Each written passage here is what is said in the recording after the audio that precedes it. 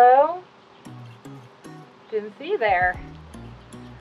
Hi, I'm Kristen Lake. I'm an instructor at the Seeing Eye. I've been at the Seeing Eye for 12 years, and this is the longest amount of time I've ever been away from work. I'm doing my part by staying home and flattening the curve.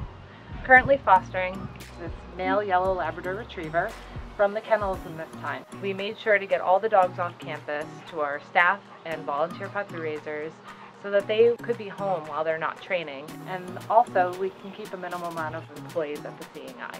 So we're enjoying taking walks, enjoying lovely days like this, and just playing in the house for the time being.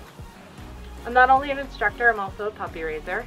Shortly I'll be raising my 6th puppy for the Seeing Eye, a female German Shepherd. I'm looking forward to the excitement that will bring into our home right now. I became a puppy raiser because I wanted to be a better instructor, and not only has it done that, but it's also allowed me to meet amazing volunteers and also have such a great experience doing all the different outings and things that come along with puppy raising. I went to school in Boston for orientation mobility. I wanted to enhance people with visual impairments' lives by helping them to travel independently. I thought, what better way than to be at the Seeing Eye, where I can do that through the use of the Seeing Eye dog. I'm very anxious to get back and to continue to fill my own mission to help people with visual impairments gain their independence through travel through the use of Seeing Eye dogs.